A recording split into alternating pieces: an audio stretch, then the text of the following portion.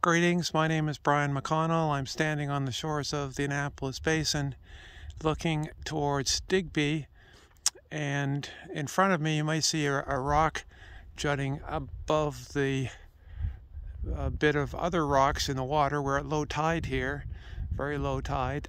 That is normally covered by water when the tide comes back up, except for a small surface of a rock. And I've just learned on some old maps, in particular a map from 1770s, a French map, that it was known as Gooseberry Island and is shown as a larger island.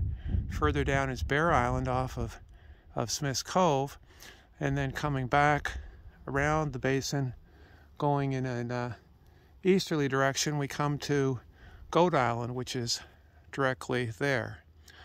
I hope you find this of interest. Thank you.